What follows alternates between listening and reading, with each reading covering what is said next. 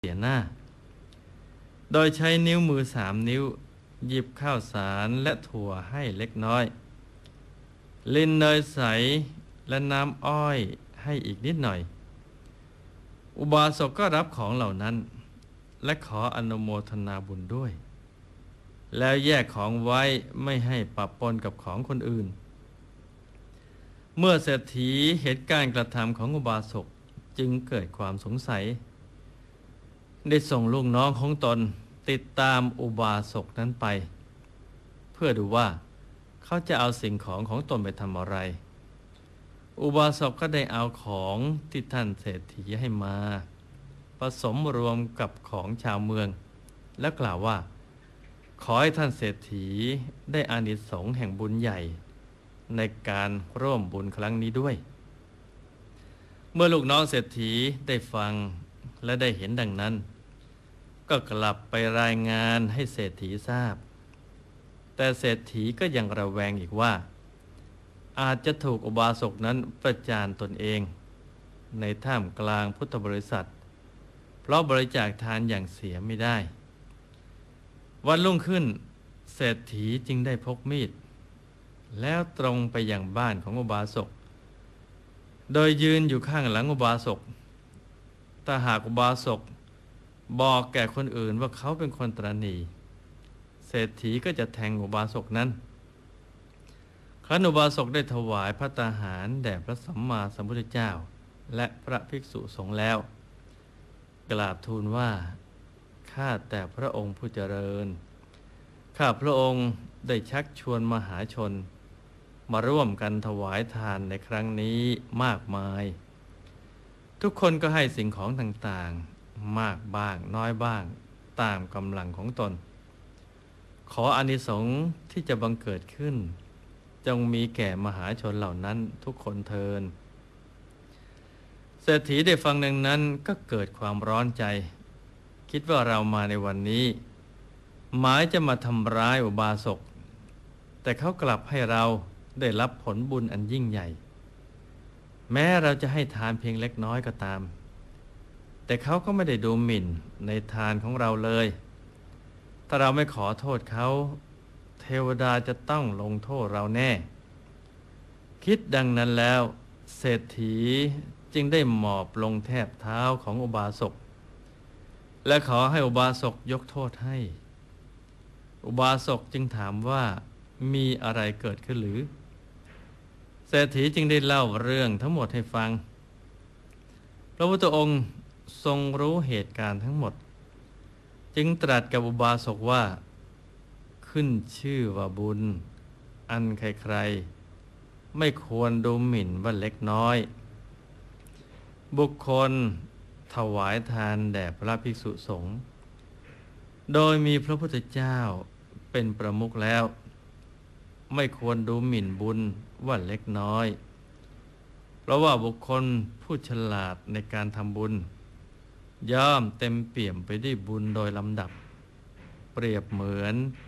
ภาชนะที่เปิดฝาย่อมเต็มไปด้วยน้ำฉะนั้นเพราะฉะนั้นให้ทุกคนตั้งใจสั่งสมบุญกันไม่ว่าจะเป็นบุญอะไรก็ตามถ้ามีโอกาสต้องทำให้เต็มที่อย่าดูหมิ่นบุญแม้บุญนั้นจะเป็นบุญเล็กบุญน้อยแต่เมื่อเราสั่งสมบุญบ่อยๆเข้าก็จะกลายเป็นบุญใหญ่ได้ถ้าอยากได้บุญมากก่อนทำบุญเราก็ต้องทำใจของเราให้หยุดนิ่งกลั่นใจให้ใสบริสุทธิ์เมื่อถึงคราวสมบัติเกิดขึ้นความวิบัติจะเข้ามาปะปนไม่ได้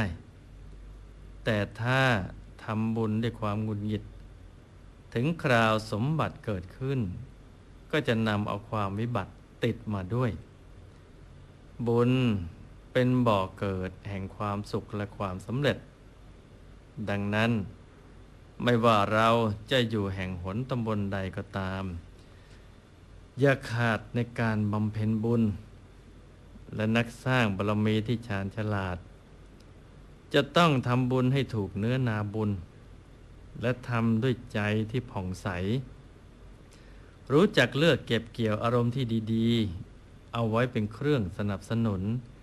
ในการสร้างบารมีให้เต็มที่เพราะในการบำเพ็ญบุญกุศลทุกครั้งจะเป็นการให้ทานรักษาศีลหรือเจริญภาวนาก็ตามหากจิตใจของเราผ่องใสจะเป็นเหตุให้กระแสทานแห่งบุญอันบริสุทธิ์ไหลผ่านกระแสใจของเราตลอดเวลาทำให้เราเป็นผู้มีบุญมากและบุญนี้จะตามส่งผลไปทุกภพทุกชาติดังนั้นทุกครั้งที่เราจะให้ทานรักษาศีลหรือเจริญภาวนาให้ทำด้วยใจที่เบิกบานผ่องใสอยู่เสมอไม่ว่าอะไรจะเกิดขึ้นก็รักษาใจให้หยุดนิ่งไม่หงุดหงิดงุนง่านฟุ้งซ่านรำคาญใจต้องให้ใจของเราเต็มเปี่ยมไปด้วยบุญกุศลล้วนๆโดยทำใจของเราให้ใสสะอาดบริสุทธิ์อยู่ที่ศูนย์กลางกายฐานที่7ตลอดเวลาถ้าเราทำได้อย่างนี้ผลบุญก็จะเกิดขึ้นกับเราทุกๆคนอย่างเต็มที่ท้ายที่สุดนี้หลวงพ่อขออำนวยพรให้ทุกท่านมีแต่ความสุขความเจริญรุ่งเรืองให้ประสบความสำเร็จในชีวิตในธุรกิจการงานและสิ่งที่พึงปรารถนาให้มีมหาสมบัติจักรพรรดิตักไม่พร่องบังเกิดขึ้นเอาไว้ใช้สร้างบารมีอย่างไม่รู้หมดสิ้นให้ครอบครัวอยู่เย็นเป็นสุขเป็นครอบครัวแก้วครอบครัวธรรมกายครอบครัวตัวอย่างของโลกให้มีดวงปัญญาสว่างไสวก้าวถึงพระธรรมกายได้โดยง่ายโดยเร็วพลันจงทุกท่านเทินธรรมกายเจดีย์มณีอนันตจักรวาลอำนวยสุขทุกสถานตราบนิพพานถึงสุขแห่งธรรมมาเถิดท่านผู้ใจบุญมาช่วยค้ำจุนพระพุทธศาสนารวมกันสถาปนามหาธรรมกายเจ